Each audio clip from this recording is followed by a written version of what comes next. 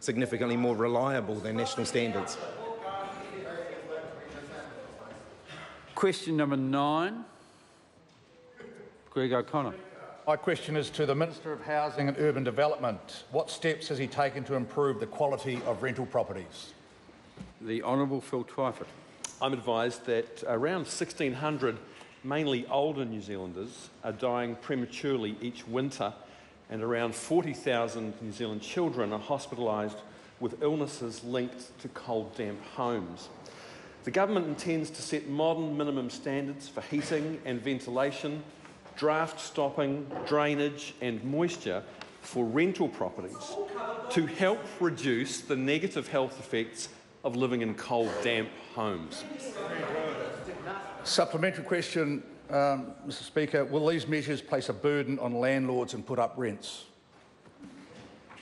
The government will support landlords to make sure their properties are up to scratch, with grants of up to $2,000 per property for retrofitting, and will embark on a comprehensive consultation process with landlords next year, alongside other stakeholders and the public in this designing of the new standards.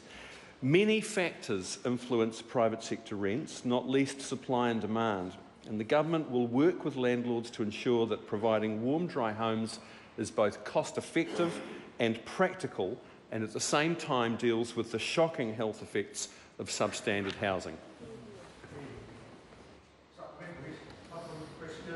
How long will it take to implement these changes? Once the Homes Guarantee Bill is passed, there will be an 18-month period during which time the standards will be met. There will be an additional grace period so that landlords have the time to prepare to meet the new standards. Then, every time a new tenancy turns over, it must meet the standards, and after 5 years, every rental property must comply. The Honourable Michael Woodhouse.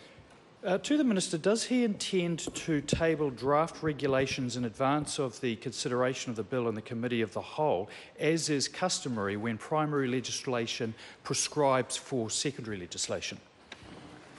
No. Question number 10, the Honourable Paul Goldsmith. Mr Speaker, my question is to the Minister of Education and asks,